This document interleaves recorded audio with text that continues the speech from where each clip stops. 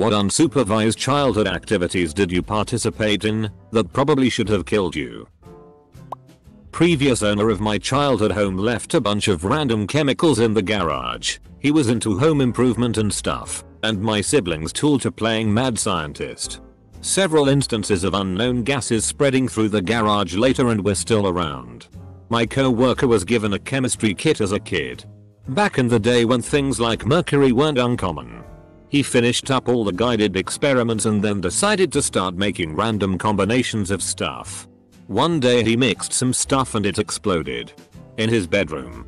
Room was covered floor to ceiling in brown smelly goop. Fire. Lots of fire. I almost burned down the house in Mexico when I was like 8. I set a fake plant on fire and ran away. Mom was cooking next door and put the flames out. In the US I burned a hole in the carpets in my room when I was in middle school. Covered that up with small pink carpet. Parents never found out until I moved out. I used to rollerblade off the roof and onto the trampoline. It hurts to think about it now. I'm still shocked I never got hurt. My backyard was lower than my front yard. So the back deck was 8 feet or so above the backyard. We would jump off onto the trampoline. Lawn darts. Except no one was throwing them at the rings. Nope, toss them straight up in the sky and scatter. I did something similar in college. But with a compound bow I used for hunting. Shot it straight into the sky and about 8 of us took off running. It took a solid 15 to 20 seconds after firing for the arrow to come back down, driving itself pretty deep into the ground. Those were a pretty terrifying, exciting 15 seconds. Needless to say, if somebody had gotten hit by that, there's a solid chance they'd be dead. Climbing trees way too high. When I was a kid, we used to toss apples under the tree, climb the tree, and when the horses that my grandparents raised would come to eat the apples, we would leap on the horses. Most of the time the horse would buck and take off running, with the kid on its back. My buddies and I restored an old tree house on the outskirts of town that was a good 30 feet in the air. We had to rebuild the ladder to get to the platform and then used a rope to pull up materials. We had a 3-tiered house by the time we were finished. Fun. But dangerous.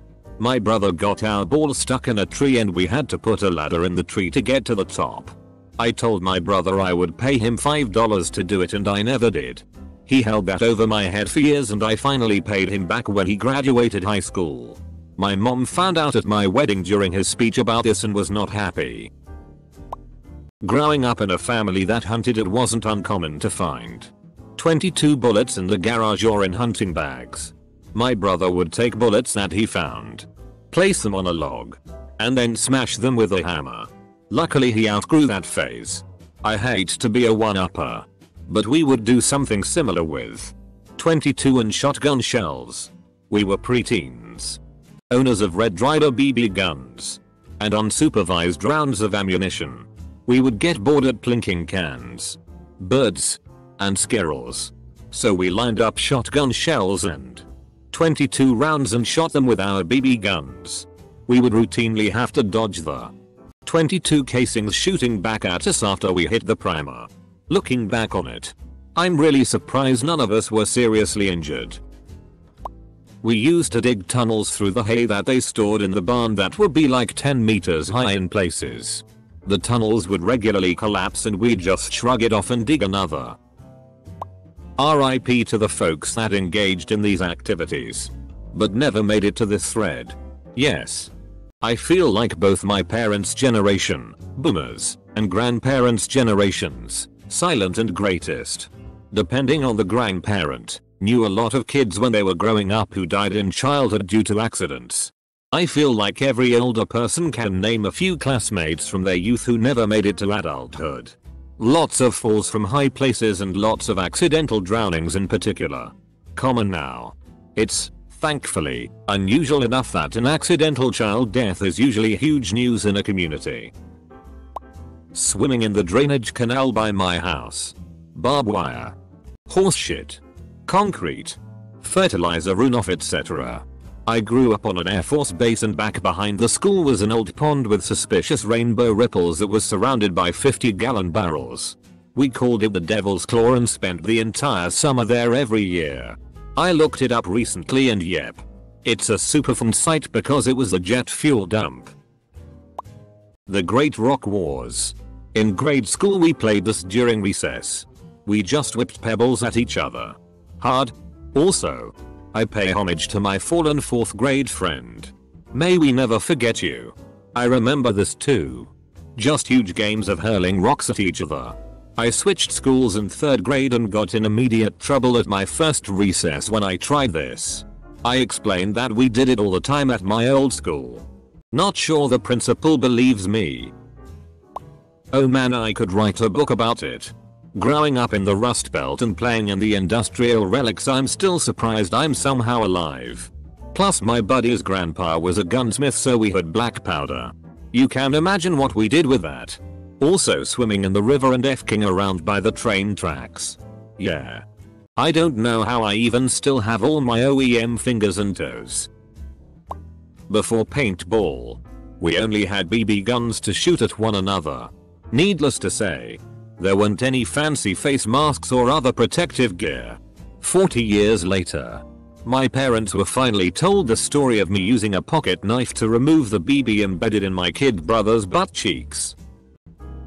I used to have free reign in the woods behind the base housing at Fort Bragg.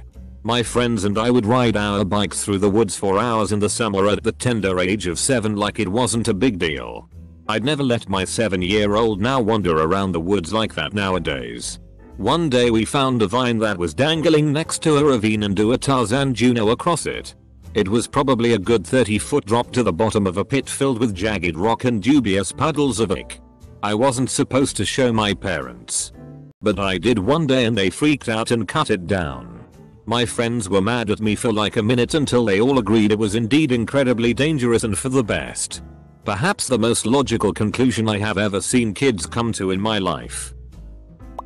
I grew up within the boundaries of Tufts University's campus. At the end of my street was a campus building that was 6 stories high. I remember climbing to the top of the fire escape, stepping over the railing onto the slate-pitched roof. I held onto the dormer and made my way on top of that roof. Then I would walk up to the pitch of the roof and straddle the pitch and look out on the Boston skyline. I was under 10 years old. Well over 100 feet up. One slip and I was sidewalk pizza. I can't believe I survived being a latchkey kid in the 80s. I stepped onto the wrong bus when I was 14 and my family went to Istanbul, Turkey, and almost got separated from them. I didn't speak the language or even know where we were going or the name of our hotel due to also being a stupid American and not paying attention. They barely pulled me off in time. Back in the old days when folks didn't lock doors, my dumbass used to go in my neighbors' houses and wander about while they slept. Then I'd get scared and leave. Very dangerous as a 6-year-old young lady. I had a friend who told me that her hometown had a woman who would do this. She was a special needs case and her family just warned the surrounding blocks that sometimes she would let herself in if you left your doors unlocked. That idea always scared me. As fun as it really was, I am still surprised how more of us didn't get seriously injured killed on old school playground equipment. I'm 29 but I'm old enough to remember when playgrounds were filled with gravel, not wood chips or shredded rubber. Holy hell. Good thing small kids are shockingly resilient because I know I face planted on those rocks more times than I can count. I'm 20 and we had gravel. They were smooth stones, but still not soft like what I see these days. Actually, the playground equipment at my grade school is gone. Now driving by, it's just a big field. A big asphalt area. Some basketball nets with no nets. And now what appears to be a gaga ball court. Evil Neveling my BMX bike off jumps into roads while a friend was supposed to be watching for cars but mostly stood there picking his nose looking at his untied shoelace. I didn't do much jumping, but every day in middle school, I'd go down this huge hill on my way home. Not too dangerous in theory, except there was a curve at the bottom of the hill that I couldn't see around until I was already there. I rarely wore a helmet, And my brakes didn't work because my bike was a piece of shit I got for $20 at a garage sale. I fishtailed and skidded out a few times, but by some miracle, I never actually crashed into anything. Nothing worse than a few scrapes. In the 50s and 60s you could get chemistry sets complete with a vial of mercury and other dangerous chemicals. Man, it was fun playing with that mercury and mixing various chemicals to see what would happen.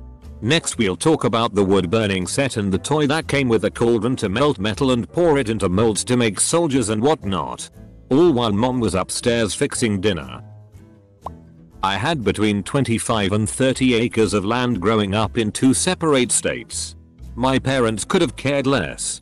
There goes 8-year-old me with sometimes a .22 rifle and sometimes just a stick wandering in the woods for hours alone. Next to the site of a rattlesnake roundup. In South Texas and near Tucson. In summer. Never got bit but did meet coyotes, animal and human. Javelinus. PTSD afflicted Vietnam vets and had all manner of adventures.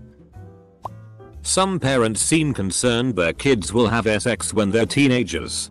I'm terrified my kids will go off and do some of the things I used to do with friends and get unlucky and die. There was a train bridge near where I went to school. It went over a ravine with a shallow creek. We would climb underneath it.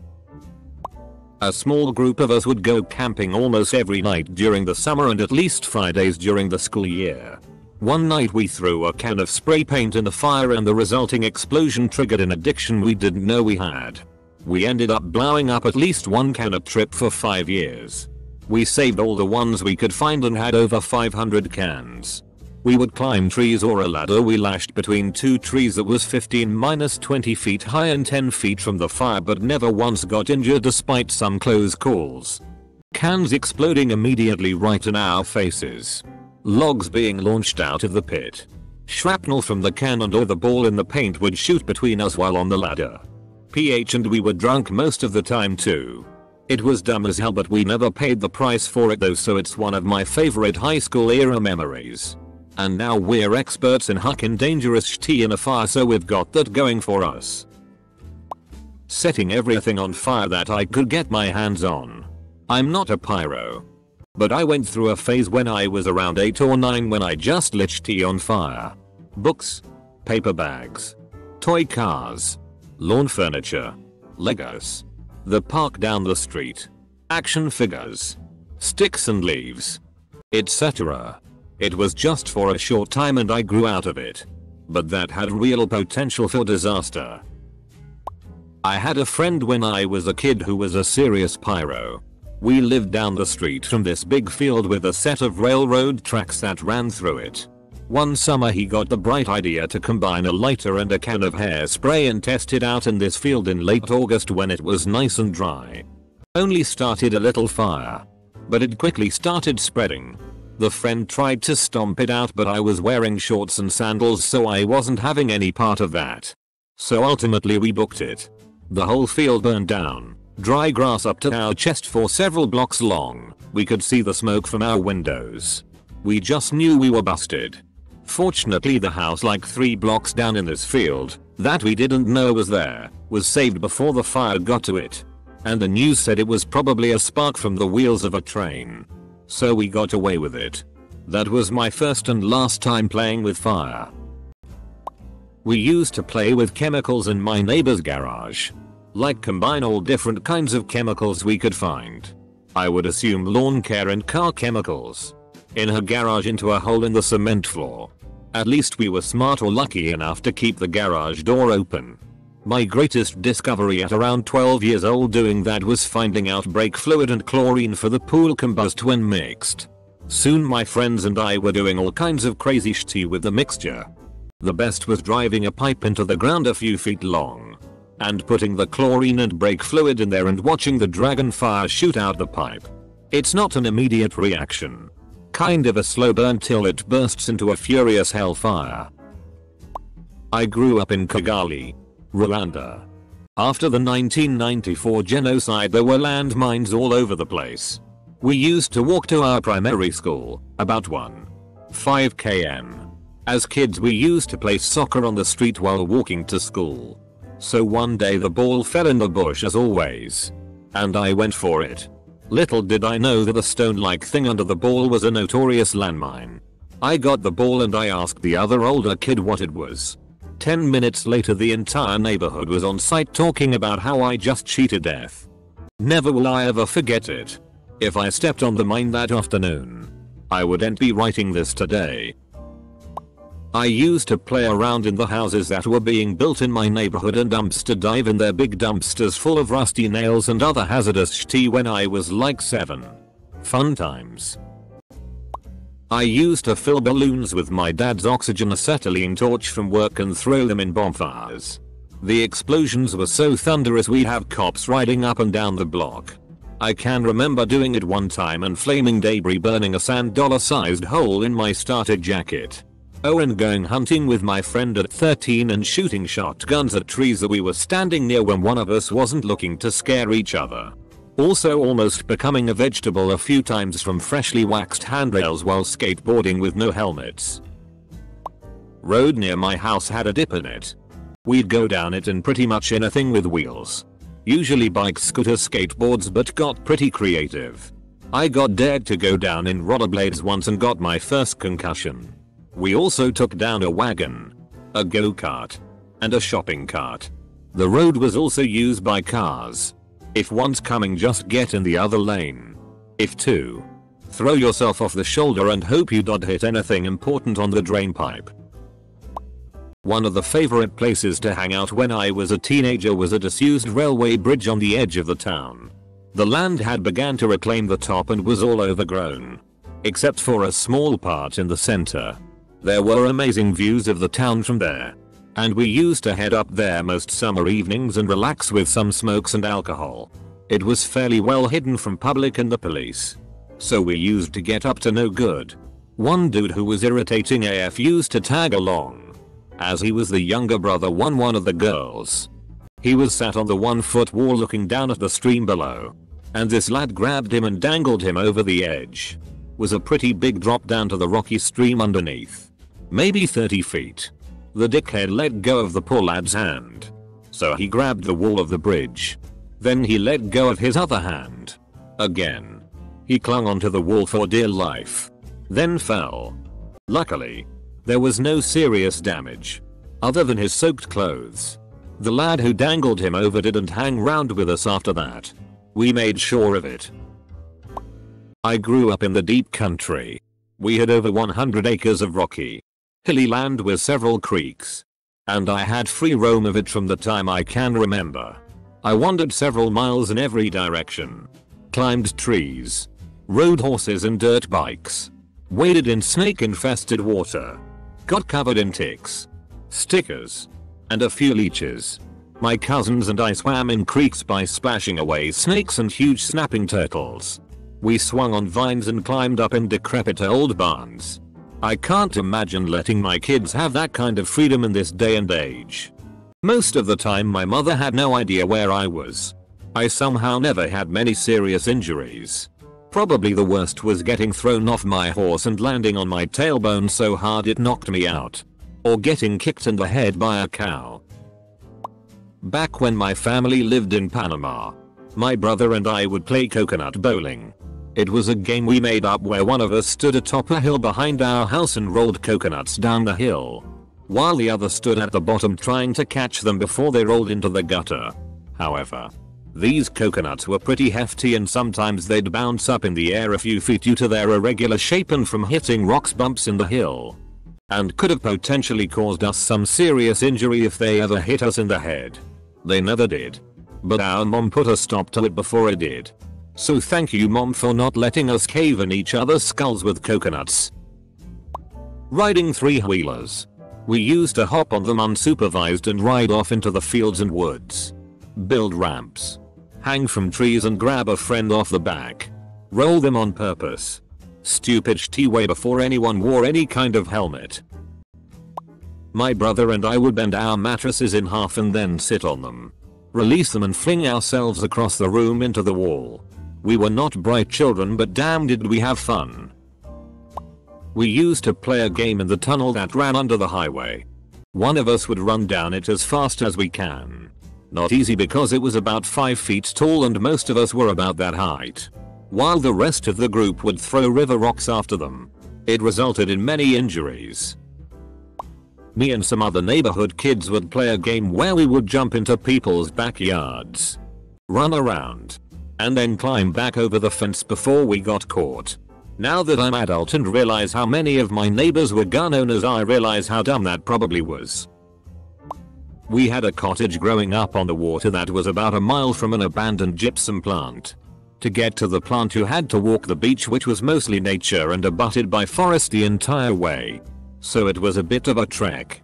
Our parents didn't seem to care what we were doing, so we'd walk to the abandoned factory and play on it. We'd play with all sorts of rusty metal and jump around broken concrete with rebar sticking out while trying to avoid poison ivy. One time I even befriended an injured goose. In retrospect, we definitely could have gotten tetanus or God knows what or injured ourselves, but we didn't. We never got sick or hurt. It was a type of freedom I admit to being mildly nostalgic for these days. My friend and I got stuck in some quicksand that was the result of the local dam overflowing. Instead of getting out right away, we played in it like pigs in a mud bath. Probably for about an hour. Then it actually took us a bunch of tries when we wanted to get out. We got home covered from head to toe in mud, and my friend's mom scolded us because apparently there were pockets of air underneath the quicksand. So people every year were sucked down into them and died. Apparently they had to have divers come to look for the bodies and many were never found. Edit. We were about 9 years old.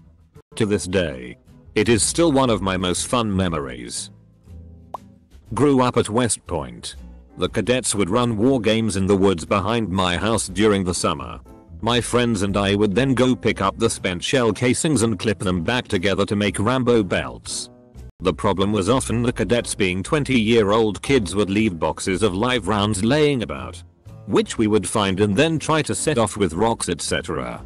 If you got really lucky you would find a law rocket not disabled. They were supposed to smash the tube after firing, or even a claymore.